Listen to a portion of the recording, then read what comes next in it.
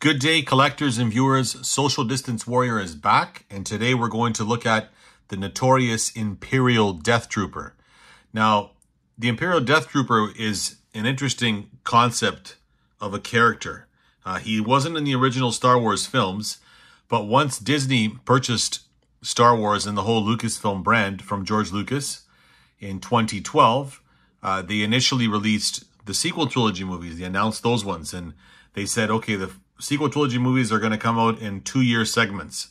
So episode 7 came out in 2015, and then there's going to be another movie, which would be episode 8, which would be 2017, and then, of course, the final movie, Rise of Skywalker, which would be in 2019. They also announced that they'd be doing some standalone movies. In this case, they announced one called Rogue One, and Rogue One would be the whole theft of the Death Star plans, what transpired from just before what we'd see in Star Wars A New Hope.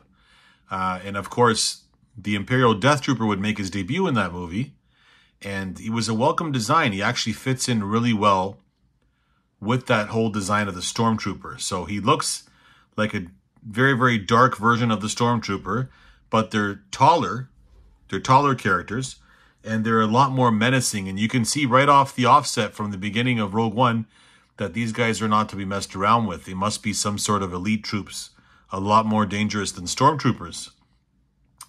I did notice right off the bat when we first saw them that they must be some sort of a different species. I think they're an alien species or something, some kind of a genetically modified human, because they have some sort of dialect or speech when they're talking. They're mumbling together. I don't know if it's Imperial code or if they're actually aliens and talking in a different language. But we did notice that right off the offset. And of course, that made them interesting and fascinating as they were looking for Jyn Erso when they captured Galen Erso there at the beginning of the movie. So, of course, we wouldn't have to wait long to get this character in action figure form. Rogue One came out in 2016. And, of course, in 2016, we got some Rogue One merchandise as well, which was the norm for Star Wars stuff. Before they released a movie in the theaters, there's usually a release of some sort of a action figure line to complement it just before it comes out. And in this case, it was no different. So our first release of the Imperial Death Trooper would be in a 2-pack that came with Commander Pow, and that will be this guy over here. So this is our first introduction to this character in action figure form. And one thing that was very, very evident when the Star Wars figures first came out,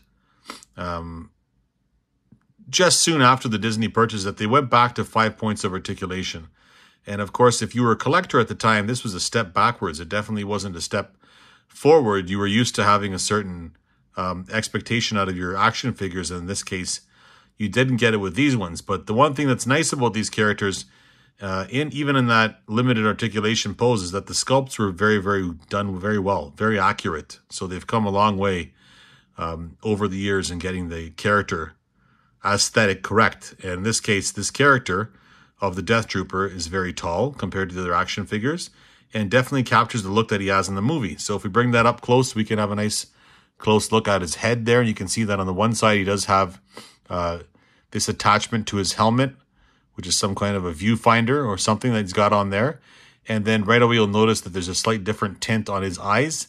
And then you'll notice the 2 little green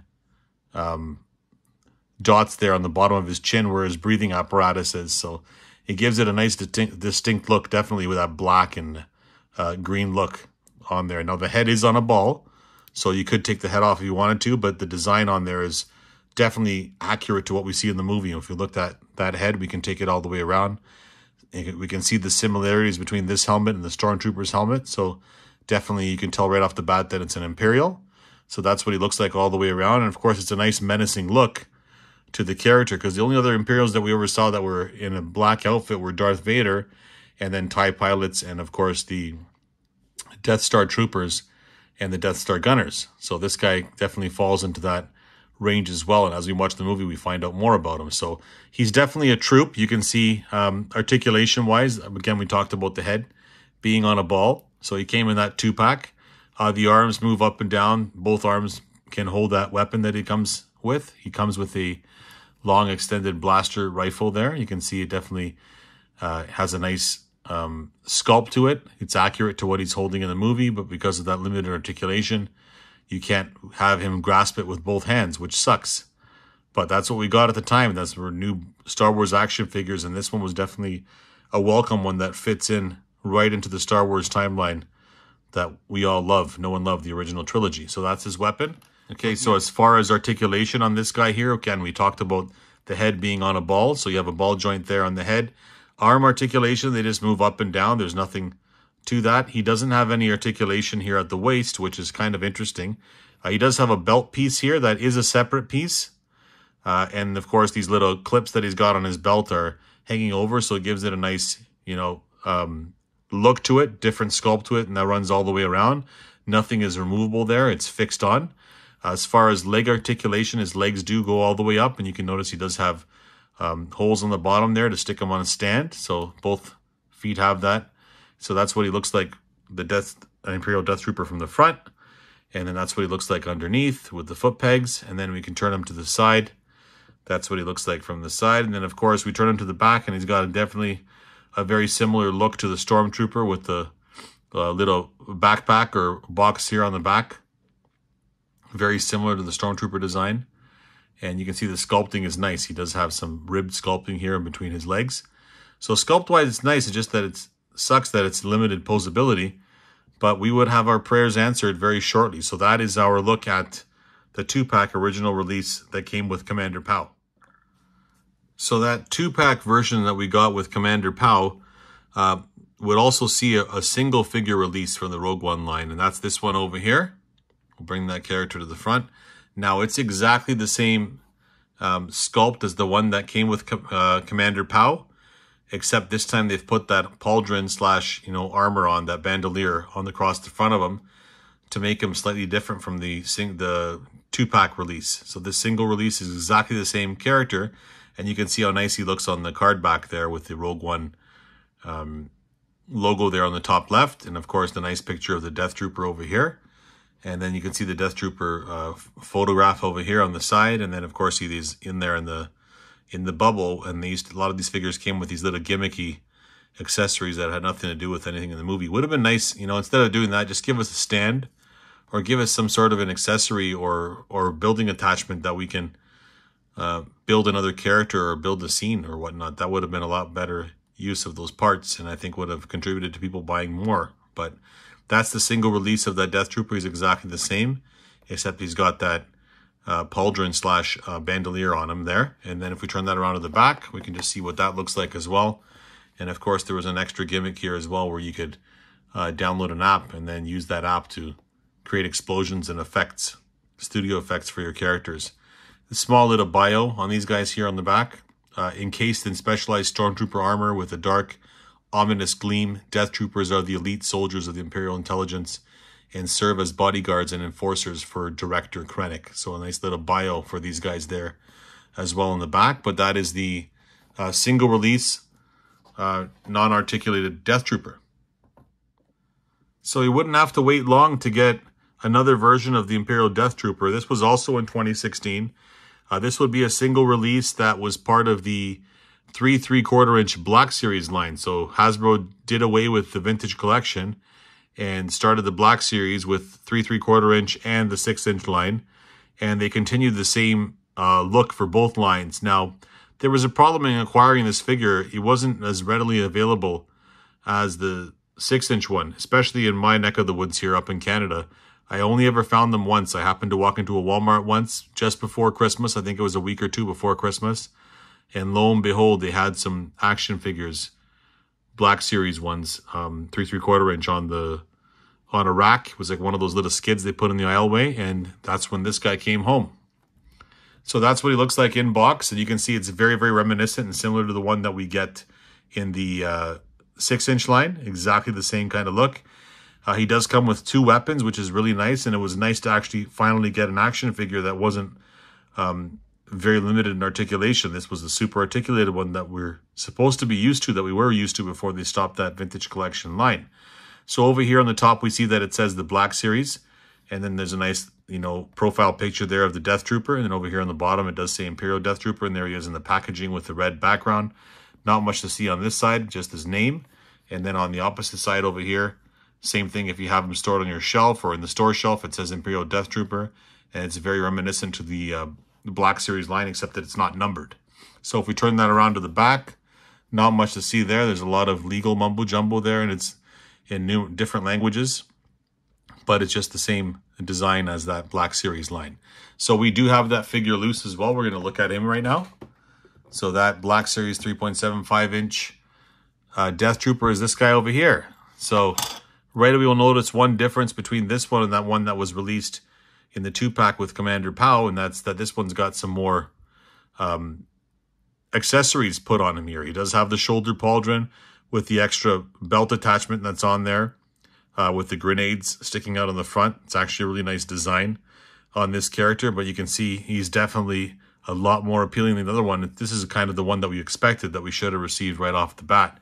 And this is the definitive version of this character. He's definitely an awesome design. Again, they maintain that tall design. He's very tall and slender, just like he was in the movie. And he does have that mysterious, dark appeal to him as well. You know that these guys are menacing just by seeing them in person or on screen, right? So as far as the helmet, it's very similar to the one that we just looked at. That was on the 5 points of articulation 2-pack, but a little bit more design on that head, a little more detail on there as well, okay? The head is on a ball, so you can turn it side to side. And of course, he does come with that extra accessory here with his shoulder pauldron. And then, of course, that bandolier that runs across the front of him there with the grenade sticking off the front. He does have his blaster in hand. We'll look at that in a little more detail as well. So this one's a slightly different color. It's more of a metal gray color, and there's more detail to it than the one that came with Commander Pow. It does have a little red paint job there on the side as well. Dial in, probably telling you how much ammo you have left. But definitely a nice paint job, nice design, nice look to that character.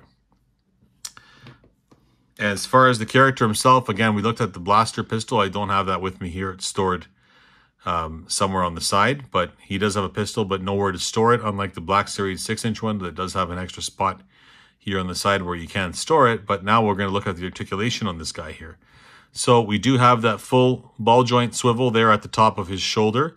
So you have articulation on this guy. You can move his arm all the way out. You do have it at the elbow here as well. You can move that arm in and out any which way you want. And of course, you do have articulation here at the wrist. You can turn that around and you can have that added articulation of turning that wrist up and turning the wrist down. I know it's kind of hard to see because the background, of course, is dark as well as the character. But if I turn them there a little bit where there's a little bit of a light background, you can kind of see how much articulation you have on this guy. So arm-wise, full articulation. As far as the waist, you can turn them side to side. You can go back and forth on this character as well. Nice added articulation. The belt is not removable. It's very similar to the other one there. It's kind of in between his waist and his lower part of his chest / stomach. As far as the legs, of course, have that added articulation as well. They do have a ball joint there at the hips as well, where you can move his leg all the way up. He does have a cut there where you can turn him as well. And of course, added articulation there at the knees, and then added articulation there at the ankles as well. So full articulation here on this version of the Death Troop, and he's definitely an awesome ultimate version of him. I'm not sure what else they can do for this guy to make him better, but that is the ultimate version of this guy here. And let's have a look at him underneath here at the front. Underneath there, he does have his foot pegs, and let's see if I can read the year on this guy. One foot says Lucasfilm Limited. The other foot says, bear with me there, Hasbro. And it doesn't have a year on it, strangely. Not on the bottom of his feet. So that's what he looks like from the front. That's what he looks like from the side. You can see some extra paint detail here on his wrist there as well on the side. And then that's what he looks like from the back. So he's definitely a more updated sculpt and definitely more menacing and awesome to have in that super articulated pose, because as you can see with the ones that I have displayed over here, you can do a lot more with these guys in your dioramas by being able to pose them properly. So that's our Death Trooper in detail that came through the 3 3/4 inch Black Series line. Now, one thing that was interested with the Star Wars figures at the time, they still had a lot of Force Awakens figures in the store. And that was probably contributing to the reason why you couldn't find some of these newer figures on the shelf. So a lot of them ended up going on clearance without even seeing them in the stores. I remember finding these guys on Walmart.ca for as low as a couple dollars a piece, and then being able to order I think I was able to order 5 or 6 of them and have, have an army that's standing around Krennic and having him in a diorama there, of course, in a Death Star or standing around Tarkin or whatnot. But definitely an awesome action figure, and I'm not sure how much better we can get than that. Okay, so we'd have to wait a couple of years, but Hasbro would reintroduce the vintage collection to us collectors. And then a lot of the original figures that first came out when they started the vintage collection were repacks of characters from the 3 3/4 inch line. And of course, the Imperial Death Trooper was one of them. And so he came on a Rogue One card back for the first time. So we finally got a Rogue One character on card. And this card back is phenomenal for this guy here. So it's exactly the same figure that we received on that Black Series box that we just looked at previously to this one. So it's the same exact character, but you can see how much better he looks in there with a nice orange backdrop on there. And there's a nice picture of him from the movie with the fire burning behind him. It's an awesome picture. And of course, in the name pill, it says Imperial Death Trooper. And you can see the nice Star Wars Rogue One logo there on the front. And how awesome that looks like. Kenner logo here on the bottom. How awesome that looks like on card to have in your collection as well if you're an on-card collector. So that's what the Death Trooper looks like from the front. When we turn that around to the back, we're going to notice that he is vintage collection number 127. And then, of course, there's some other characters that were available at the time as well. That's Han Solo from his standalone movie, as well as Enfys Nest and the Imperial Assault Tank Driver, and then the Imperial Death Trooper, Supreme Leader Snoke, and a First Order Stormtrooper. So that's the card back for our Imperial Death Trooper. And that was one of the original release characters from the Vintage Collection line when it got re-released, VC 2.0. So as far as the character itself, we're not going to look at the character in detail. I will bring up a couple of the ones that I do have, just to show you what he looks like when you pose him. So there's a nice posed version of the Imperial Death Trooper, and you can see how awesome he looks when you're able to hold that rifle with both hands and then position his head like he's about to aim or shoot at the rebels or at the enemy. So that's what he looks like in a nice pose. And that's exactly the same release that we'd get from the Vintage Collection line. Okay, so we fast forward a few more years, and then we get a show called The Mandalorian. And of course, to our surprise in The Mandalorian, we get the second appearance of our Imperial Death Trooper, this time with Moff Gideon, representing him on Nevarro when they had the big showdown with the Mandalorian. It was such a pleasant surprise to see because it kind of tied in the new Star Wars lore with the old Star Wars lore, because Rogue One was before the original trilogy started, and of course, The Mandalorian is 5 years after the original trilogy ended. So it was awesome to see the remnants of the Imperials that were left there, the remnant stormtroopers. And it was awesome to see that they still had Death Troopers and they looked just as menacing as they did in Rogue One. And we managed to get one there on the Rogue One card back as well. So in 2021, we get a Vintage Collection release of the Nevarro playset. And it was a playset where you could reenact that showdown scene from the end of Mandalorian Season 1 and have a showdown there with the Death Troopers. And the Death Trooper was the included figure in that set, and he came carded on a Mandalorian card back. So we'll have a look at that guy over here. Now, he looks slightly different from the one that we saw from Rogue One, or the one that we had on that Black Series 3 3/4 inch release, but you will notice right off the bat that it's exactly the same sculpt, just minus that shoulder pauldron / bandolier that he was wearing. So this is just the design that he had directly out of that Mandalorian TV show there. You can see the nice movie still. So we see the nice Star Wars Mandalorian name pill there. Sorry, title at the top there. And of course the name pill there says Imperial Death Trooper, in brackets Nevarro. So this is his version or appearance from Nevarro. He comes with exactly the same accessories. He comes with a nice, green pill there in the background behind him and behind his name title there. And of course here on the bottom it says Kenner. So that's what he looks like from the front on card. And he was a pack-in, of course, with that cantina. And then on the back here, we'll notice that he's VC number 220. So, my God, we're already in the 200s. But that is the Death Trooper. And then, of course, there's some other figures that were available at the time as well. Queel, Bib Fortuna, the Mithril, IG-11, Rebel Soldier from Hoth, Bo-Katan, and, of course, Lobot. So those are some other characters that are available. And it's nice to see these options or characters on the back. It's just too bad that we use up this space here with the legal mumbo jumbo and not more options or looks at figures. But that's what we get on the card backs. But it's nice, at least they number them over here. And that was the pack-in figure that came with the Navarro playset. So I just wanted to show you a quick take on the sculpt without that shoulder pauldron or bandolier accessory on. So you can see it's still exactly the same sculpt, this one that comes with on the Mandalorian card back as the original release one. It just looks slightly different because he doesn't have that added accessory on. So you can see the articulation that he does have here. Nothing different from the original one we looked at, but it's nice to see him and gives you options compared to having him with the character with that shoulder pauldron on. You can see a nice little difference there.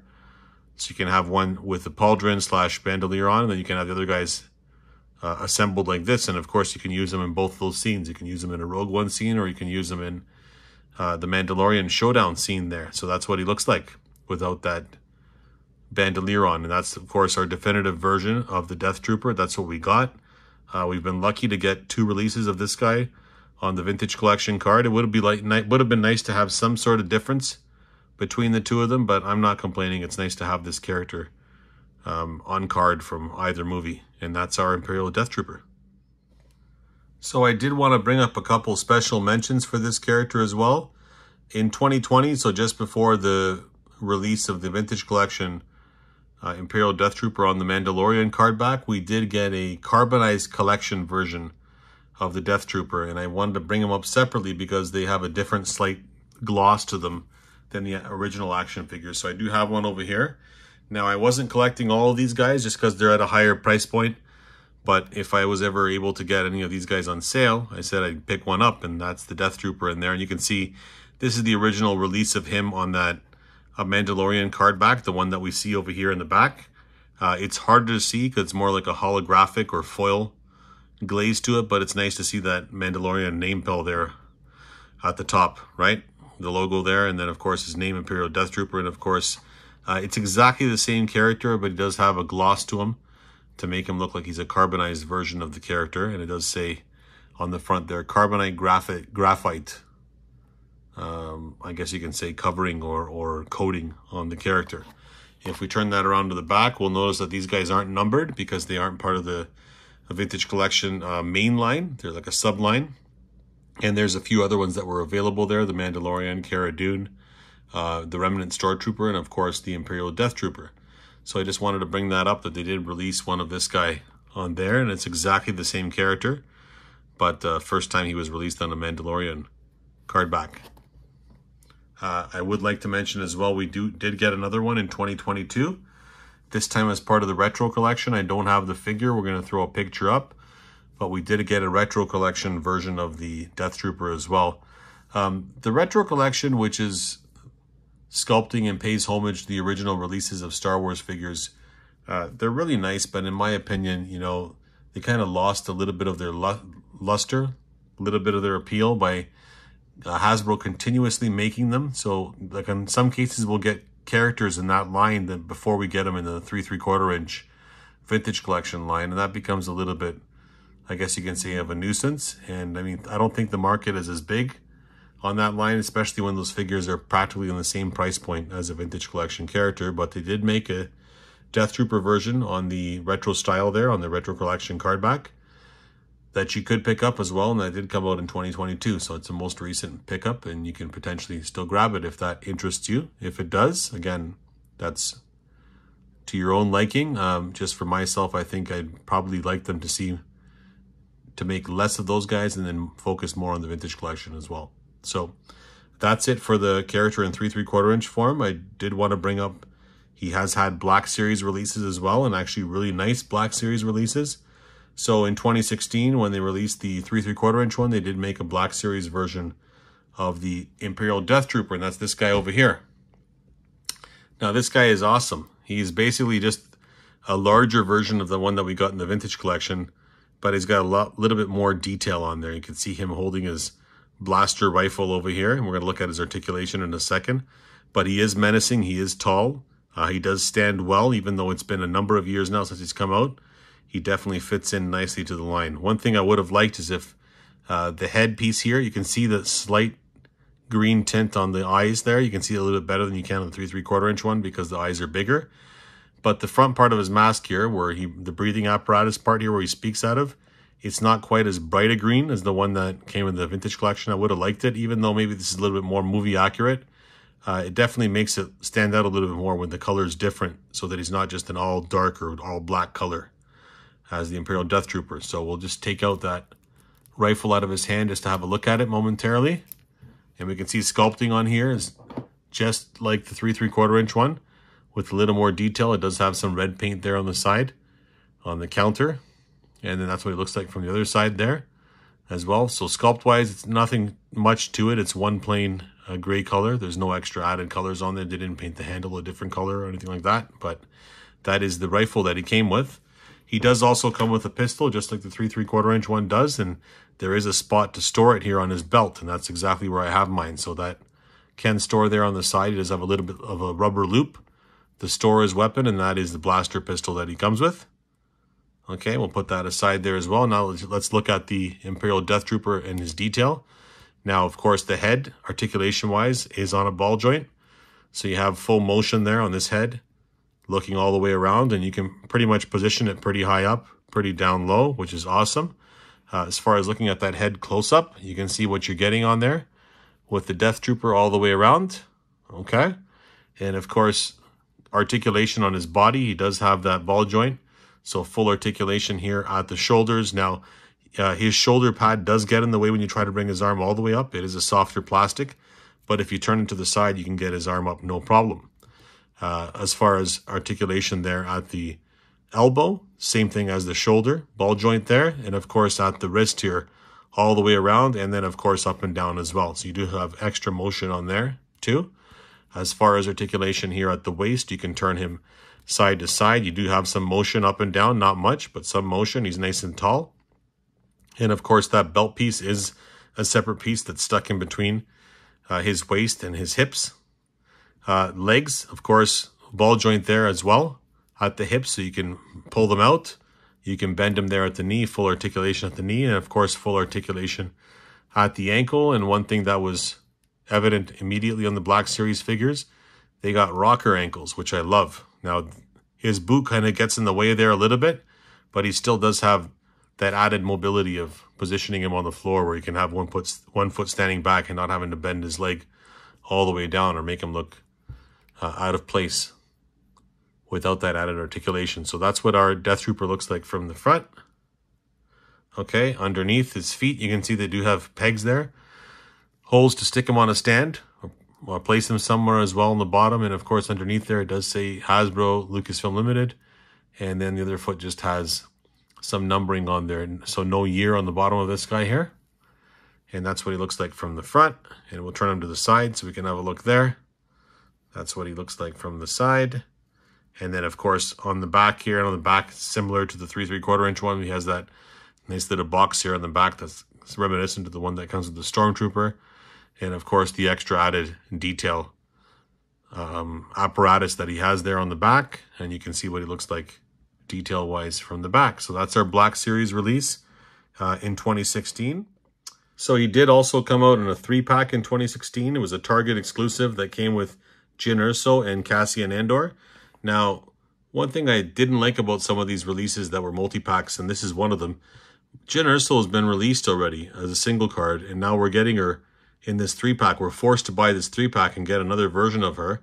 We definitely want another version of Cassian Andor because that's a brand new sculpt. The single release was a completely different outfit, and this is the first time we see him in this outfit. And of course, you can see the face detail is not as good on Jyn or on Cassian compared to what they can do today. But I picked up the set specifically for that Death Trooper because this version comes with that pauldron slash, bandolier that's running across the front, which makes him a different character, slightly different than the one we have in the single release. So if you wanted to get him in that with the extra accessories, you had to pick up the 3-pack that was a Target exclusive. And if you were lucky, at some point it went on clearance. If not, then you paid full price to get this character, which is a single release, this one, which is not a single release, and this one, which is a single release. Basically, 3 figures for the price of 1. Well, three figures to get 1 for the price of 3 figures. So not a fun place to be, but again, this is how some of the 3-packs were, and that's another version of that Death Trooper that came out in 2016. Okay, so just wanted to mention that we would get the Death Trooper released one more time in the Black Series line, this time in 2021 as part of the Archive Collection. So anybody that wasn't able to score him the first time, he got released in the Archive Collection. Of course, it's that same character as we see there, and it's nice to be able to get him in the line. And anybody that started collecting a little bit later is able to get this popular figure in their collection without having to spend an arm and a leg and trying to locate one of the ones that came out many years before. So that's going to do it for our review for the Death Trooper. I hope you've enjoyed it, and if you've stayed this long, I'm hoping that you got something out of it and you can see the different versions of this guy. And even though he hasn't been around for much, he hasn't been around a very long time, he's definitely a nice Star Wars character and fits into the Star Wars universe very well. And definitely a welcome addition to see him in the Mandalorian again, because it kind of legitimizes his appearance in the Star Wars movies and that he's lasted so long. So again, thanks as always for watching. Please like and subscribe, and I look forward to seeing you in the next video. Have a great day.